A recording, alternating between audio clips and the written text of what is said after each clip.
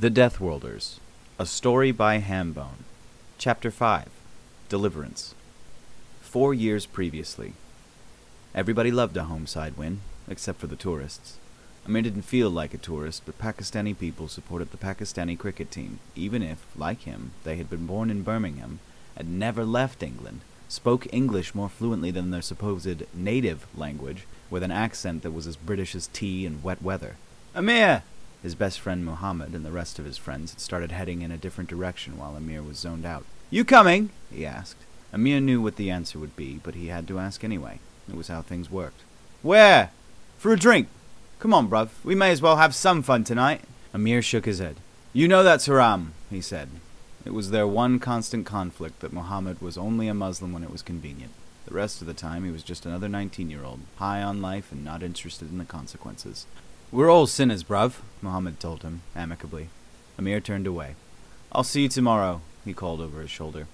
At least there were no catcalls or anything.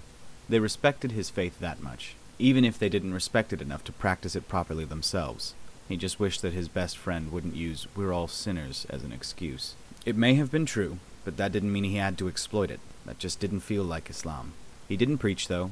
He was no imam. He didn't know how to be. All he had was his job delivering takeaway food, a council flat, and his religion. It was enough, most days.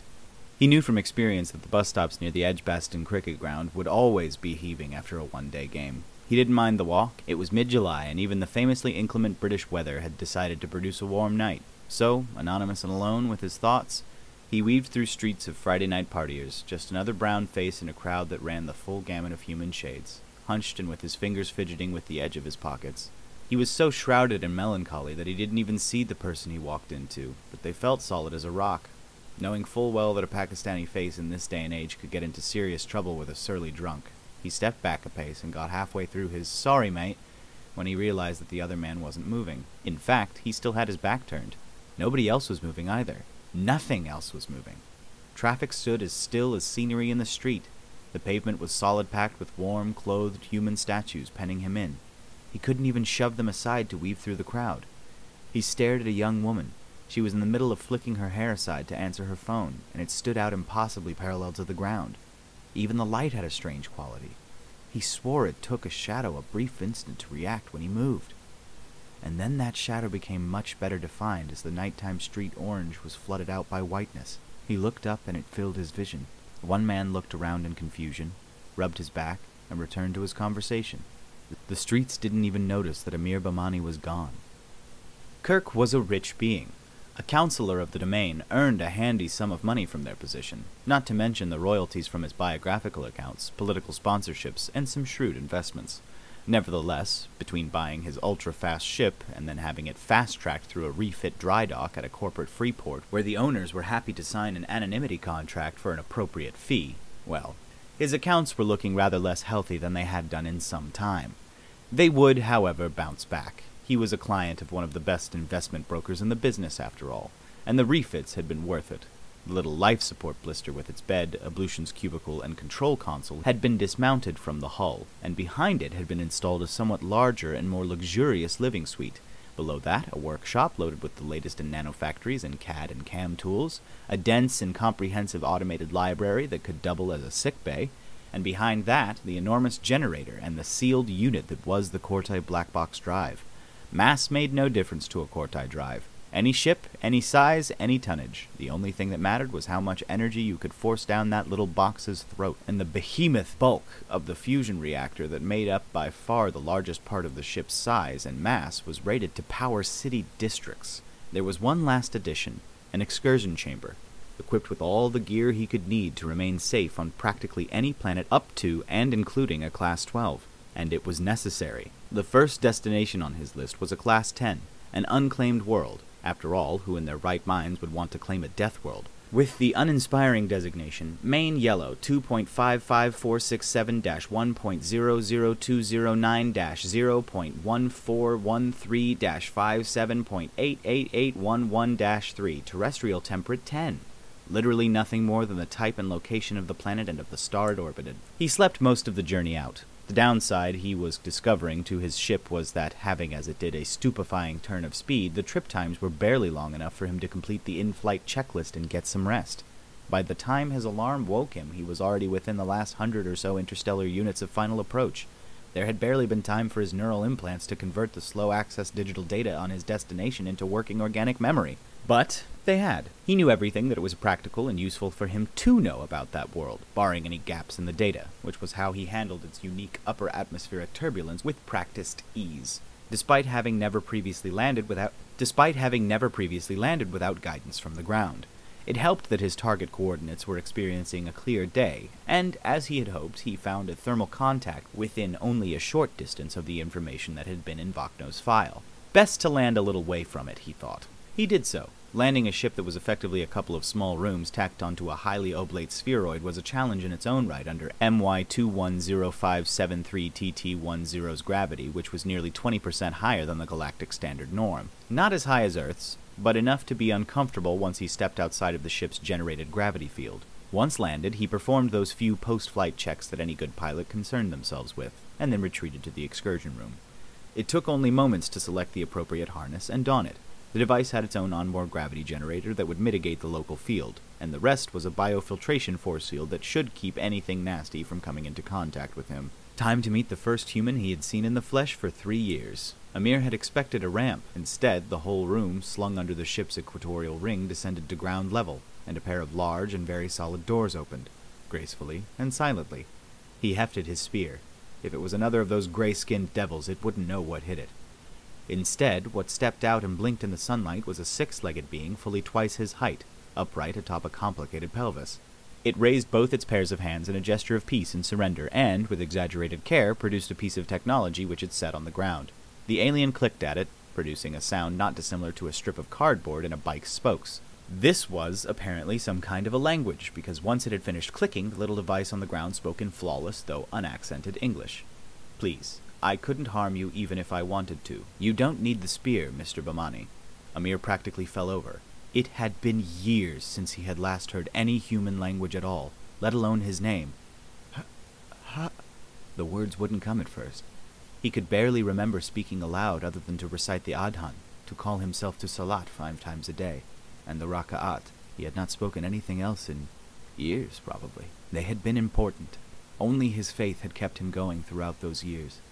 He didn't have the first idea which way Mecca was, and so had simply settled for facing toward this planet's east. He cleared his throat and tried again. "You know English?" This generated a chattering sound from the being's lower abdomen, which he decided was probably laughter, followed by another barrage of clicking and crackling noises. "I couldn't begin to pronounce English, I'm afraid, but my translator here can. You are Amir Bamani, though, yes?" Yes. How do you know?" The being made a gesture that he couldn't identify. Its body language was unreadable. "I paid good money to get my hands on a copy of your abductor's records," it told him.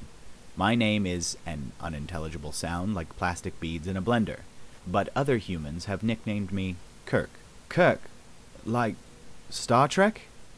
"That's the joke, I think. Yes, though it's also a fair approximation of the first syllable of my name." "My abductors. You're not with them, are you?" Amir hefted his spear again, and Kirk retreated a step or two, holding up 4 placating hands. No, I draw the line at abduction, vivisection, and experimentation upon sentient beings. No, I'm here to offer you the chance to leave if you wish." "You'll take me home?" Hope swelled in Amir for the first time in a long while. "Earth. People." He mentally corrected himself at that one. "Human people." "If only I could," Kirk told him. "But Earth is, well, the focus of much attention right now." He looked around at Amir's camp. "Actually, I'll just be blunt about it. The rest of the galaxy found out about your species and collectively shit themselves in fear. Earth has been quarantined. They put up a force field around the whole solar system. Nothing gets in or out. I disagree with that decision. I have a plan, and it starts with finding every abductee I can and offering them the hope of a way home." He extended a hand, and Amir noticed for the first time that it was made of sleek plastic and metal rather than pale flesh. "Are you in?" Kirk asked. "Shake carefully, please. It doesn't matter so much if you break the prostatic rather than my actual hand, but they're a pain to repair." "Bismillah! You have to ask. I want to go home." They shook hands. "I promise. I'll try," Kirk told him. Having a uniformed chauffeur waiting at the airport holding up a sign with Terry Boone on it was a novel experience. The chauffeur was efficiency itself as she took Terry's bags and politely delivered her into the back seat of a sleek black Audi.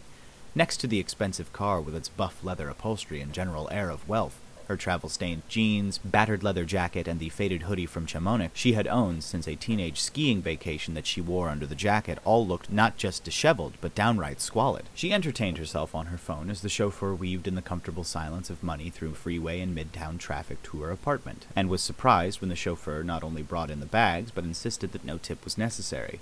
After quickly discussing what time the car would arrive to take her to Mr. Johnson's office, she was left alone to reacquaint herself with her neglected home. She threw open the windows and lit some scented candles to drive out the scent of emptiness that had built up in the months since she had been gone, and then, in a move that would have surprised anyone who did not know her extremely well, she emptied all the drawers out of the chest next to her bed and lifted it up, revealing a small, slim box stashed underneath. From this, she withdrew a device of some kind and a USB stick, which she plugged into her PC and launched some programs from, before spending nearly 2 hours carefully inspecting every nook and cranny of her apartment with the device. Eventually, and apparently satisfied, she returned both to their box and rebuilt the hiding place. Only then did she boot up some more programs. She spent half an hour alternately typing and watching the screen intently. That done, she took a spin through the shower, combed her hair, threw on some fresh clothing and the same old leather jacket, grabbed her handbag, and departed. She would have been thoroughly disappointed to learn that her sweep for bugs stood no hope whatsoever of detecting the ones that had been installed a month previously. Among other things, finding them would have required a microscope. Nope. Not organized at all. Kevin Jenkins was patiently explaining things and going through the notebook as some of the biology and medical teams examined the peculiar scar on his temple. They had made it as far as the political situation. I mean, before a few years ago, legally speaking, we were all non-sentient indigenous fauna. It's a bureaucratic mess out there, believe me. Tremblay examined the notes again. Mostly it was full of observations about the governmental structures of dozens of different species. The Dominion especially was troubling him. Left hand doesn't know what the right hand's doing? Jenkins shrugged, ignoring a lab coat's protest to keep his head still. Left hand could fill in a couple of forms in triplicate requesting a third-party committee add a debate to their agenda on whether there's grounds to start the process of commissioning an independent review on what part of the right hand's up to, he sneered.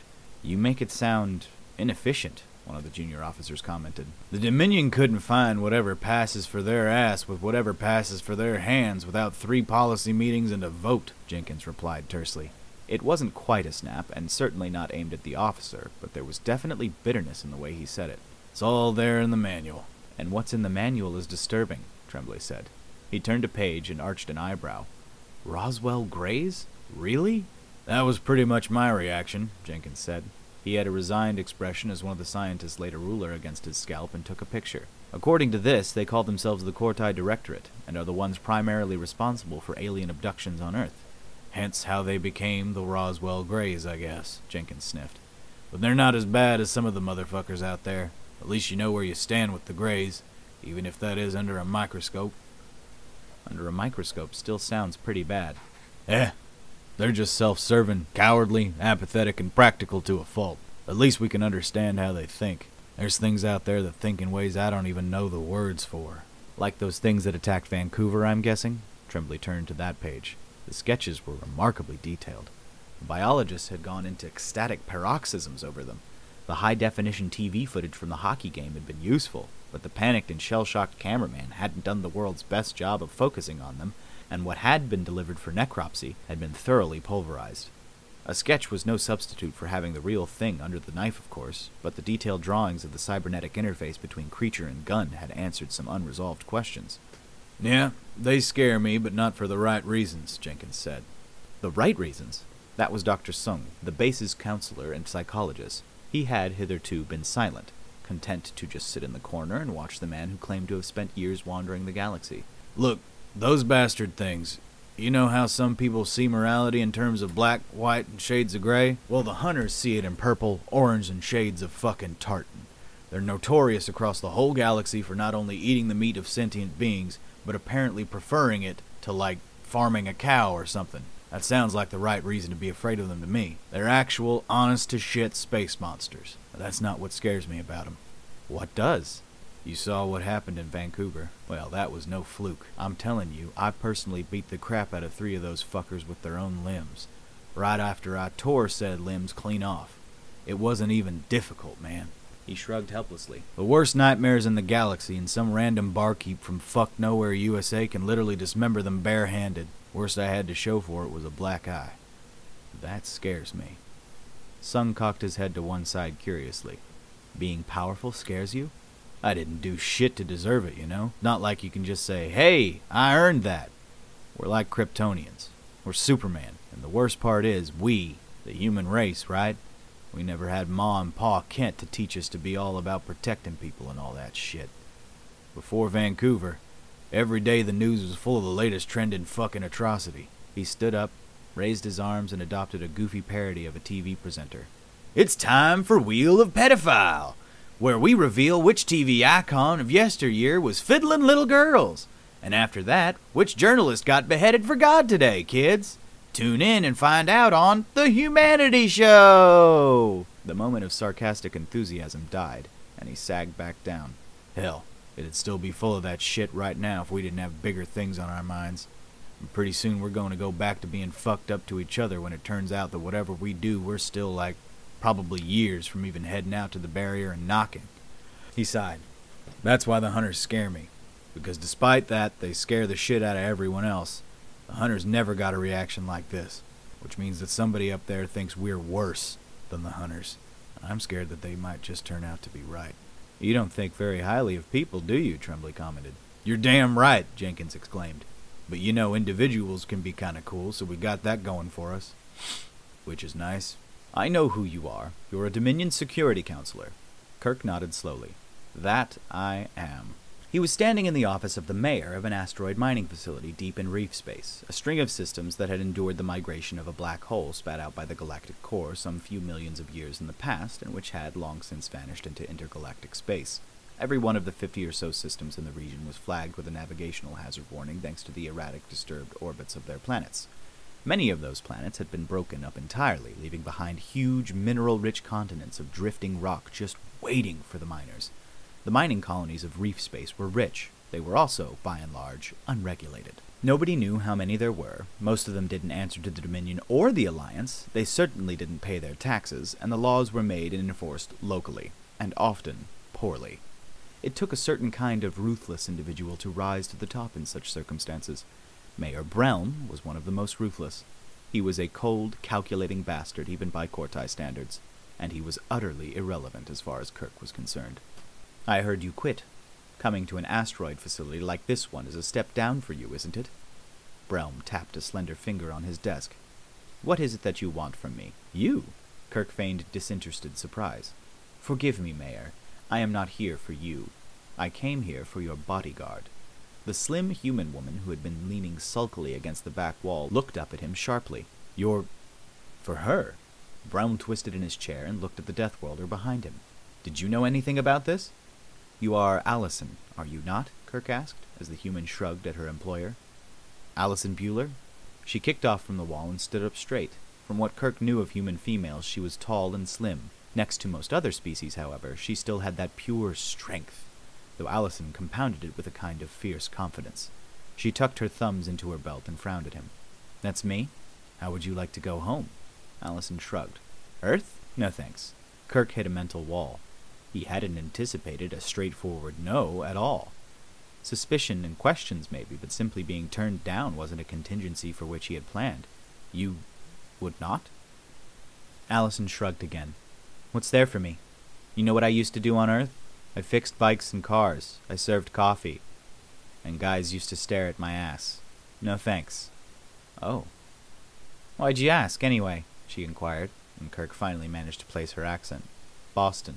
Why, you got a ship full of humans you're taking back home? Yes, actually, though you are only the second I have found. Yeah? Shit, you're a regular Good Samaritan, ain't ya? I suppose. Allison gave him a long, calculating, discomforting stare and then shrugged again. Okay, I'm in. It was Brelm's turn to be wrong-footed. He gaped at her. You what? You can't leave. You have a contract. Allison laughed. Brelm, if you can find some asshole on this station who could stop me, then go hire them for your bodyguard instead. Being your hired muscle was getting dull anyway. She had a gun on her hip, Kirk noted, an actual human firearm. How had she acquired one so far from Earth? Had she had it on her when she was abducted, Or had she somehow built one? However she'd done it, the friendly way she rested her hand on that weapon drove the point home for Brown. You!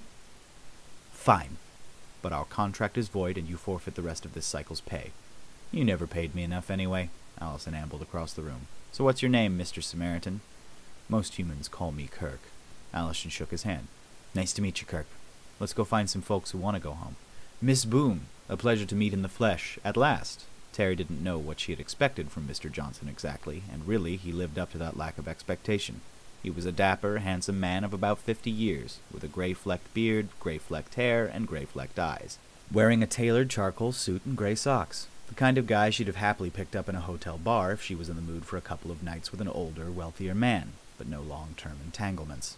He had that curiously accentless voice, too, that gave nothing away about where in the world he had been born. Still, she shook his hand, prepared for, and duly received, the circulation-halting firm grip of a man who shook hands for a living. She was immediately convinced that, whoever he really was, Mr. Johnson was not actually her client. If he turned out not to be a proxy for the real deal, then she would have happily eaten her treasured chamois sweatshirt. Not that this suspicion bothered her much. The amount of money on show meant that frankly the client could have contacted her via strippergram for all Terry cared. It's been a pleasure getting paid, she said, deciding that playing along with the politeness game could go shove it. What's the new job? Johnson didn't seem fazed in the least by this blunt approach and simply handed her a folder. She flicked through it, seeing names and faces but not really bothering to examine them. One stood out, however.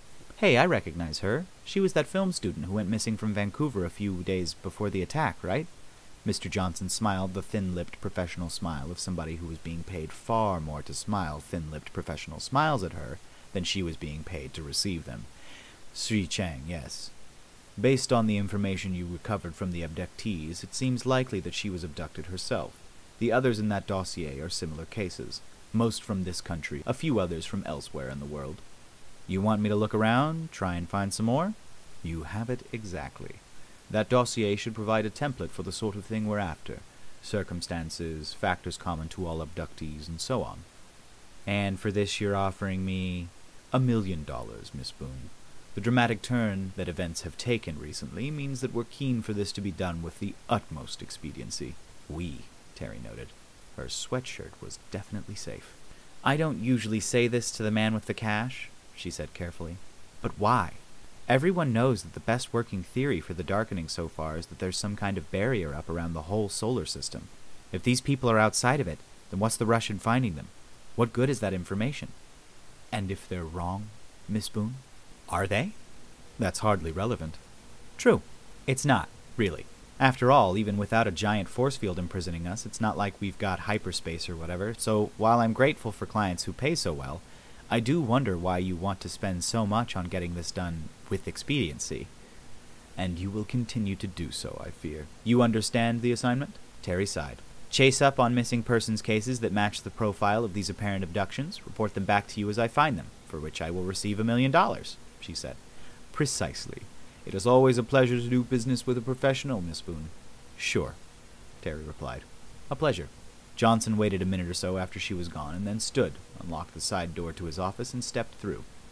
There was a coffin-sized metal and glass object along one wall of that room, and the being within, small, naked, gray-skinned, large-eyed, and bulbous-headed, stared out at him lazily from where it floated in a gel bath inside. She agreed, he said. Good. She is just the right mix of clever and mercenary. An excellent find. Thank you, sir. She does, however, raise a very good point. Exactly what good will this information do us? The more we know about who's out there, the more I can assist the being who's tracking them down. I didn't come here to live out the rest of my life on a pre-warp death trap of a planet, Johnson. I want to go home. The Cortai approximated a grim smile. I want that barrier down. Maria Sadowska didn't know what to make of anything. She had got used to the idea of alien life, got used to scavenging whatever scraps they could be bothered to deign to kick her way. Her ribs and bones were visible everywhere. Her gums bled constantly, and the sores just wouldn't heal. And then, just like that, the attitude had changed. One minute she was ignored by aloof creatures who barely deigned to acknowledge her at all. Now they saw her and walked across the other side of the transitway.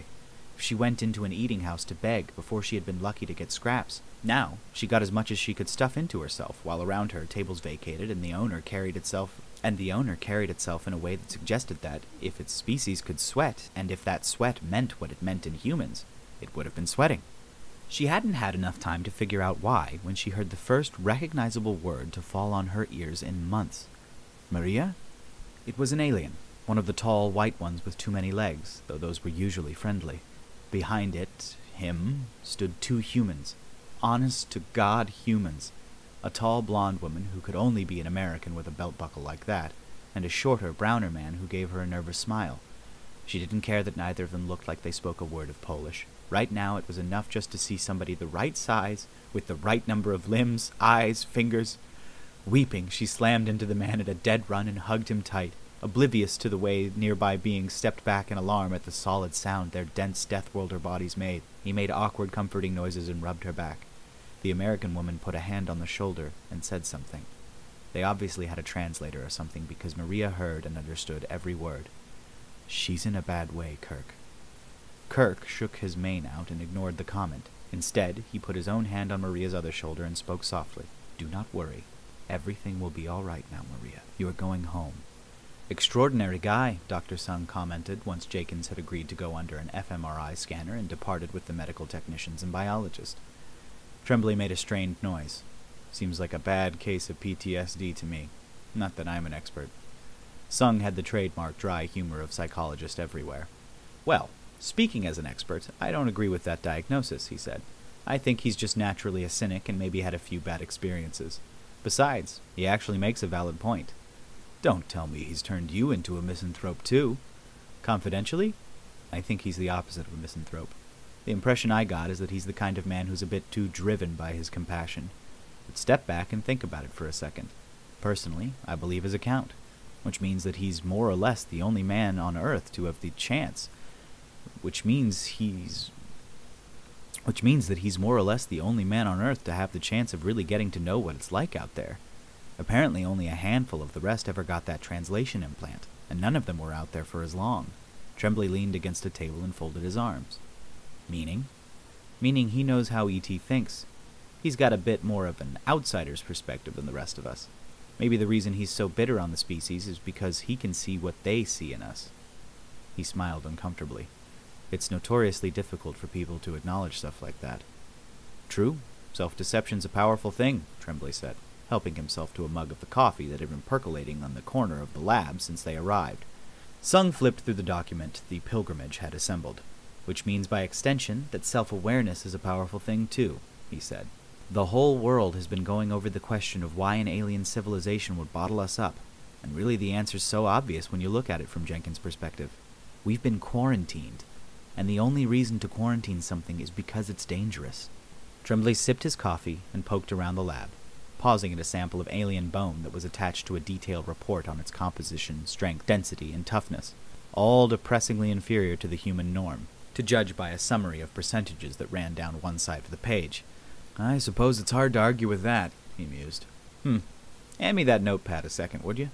Sung did so, and availed himself of the coffee as well, while the general flipped through the contents of the abductee handbook, logged onto the lab's computer, and watched the footage from Rogers Arena, referring back to the notepad several times. "Something up, sir?" he asked. "Just looking at things from a military perspective." Tremblay picked up a pen and tapped the screen with the reverse end. "See here? The way they exit those pods." "What about it?" "It's not aggressive enough," Tremblay said. When Sung raised an eyebrow and gestured a need for more information, he stood up and put down his coffee. "Okay, so when a soldier enters a hostile area full of known threats, they move like this." Miming holding a gun, he barged forward, pretend weapon tucked tight into his shoulder and pointed almost along his sight line. Weight forward, posture loose but coiled, ready to spring in any direction as danger demanded. Sung blinked, and the general was halfway through dropping some virtual targets with a volley of precise shots. The burst of simulated violence lasted no more than a second or two before he relaxed again. "Bear in mind that I've not done that for real in about 10 years, and I'm 51 years old. I've slowed down a lot, but you get the idea. Aggression. You throw yourself into the fight economically and efficiently. Little movements, big effect. Make the best possible use of the moment of surprise," Tremblay told him. "Now the aliens moved like this." Despite being deficient 2 pairs of legs, Tremblay's imitation of the beasts on the screen was uncanny. This time, the posture was upright and proud, the invisible gun held awkwardly level with his solar plexus and out away from his body. His progress across the room was noticeably slower, more like arrogant strutting than a hostile rush, and his weapon was much slower to aim. Everything looked more sluggish, less precise, less deadly compared to the steady and focused violence that had preceded it. "I follow," Sung nodded. "Yep, but then we get to here." Tremblay clicked forward in the footage to the point where one of the players swept in and smashed one of the aliens to the ice with his hockey stick. Obviously panicked though they were, as the remaining hunters drew together in a defensive circle, their posture changed as well, into a stance much more like the one that the general had first demonstrated. Compact, focused, precise. That did them no good, of course, but it shows that they at least know how to do things properly. So the question is, why weren't they moving like that in the first place? "You have a theory there?" Sung asked him. "I do, and it's one that bears out Jenkins' account of these things being the boogeymen of interstellar space. They practically swaggered out of those pods as if it didn't matter if they did things the right way or not, like they seriously believed they were invulnerable." Tremblay picked up his coffee again. "They got cocky. Does that scare you?" Tremblay shrugged, shaking his head very slightly with a wide-eyed expression. "I don't know what to feel yet. I've not had first-hand experience or years to get my head around the idea. It just doesn't seem real, somehow." They sat in silence for a while, Sung sensing that the general was in the mood for a little peace and quiet, and content to give it to him. Eventually, both their meandering trains of thought were brought back to the here and now when Jenkins returned with the scientists. "Well, you'll be pleased to know the fMRI corroborated my account," Jenkins said. Tremblay accepted the summary and afforded it a quick reading. "Fine, I think I'm convinced," he said. "But, as interesting as all of this is, the information's a bit academic, isn't it?" "Yep," Jenkins agreed. "But I wanted to make sure you'd got your heads around a few things before I dropped the real surprise on you." "Which is?" Jenkins grinned and retrieved the battered hiking pack he'd been carrying when he first arrived at the base. Buried at the bottom under his spare shirts and underwear was a padded manila envelope, which he presented to the general. Tremblay opened it up and tipped its contents out onto his hand, a small, featureless silver box about the size of a hard drive. The only feature of note on its surface was what appeared to be a power socket on one end, though not of a make that Tremblay recognized. They all leaned closer, jaws dropping. Sung broke the silence, though only barely. "Is this?" Jenkins' grin would have put the Cheshire Cat to shame. "Alien, yep. I managed to get my hands on it while working in a ship salvage yard on Freeport 52. Smuggled it back to Earth when the observation team finally agreed to strip out my implants and bring me home." "What is it?" The spacefarer's smile broadened even further.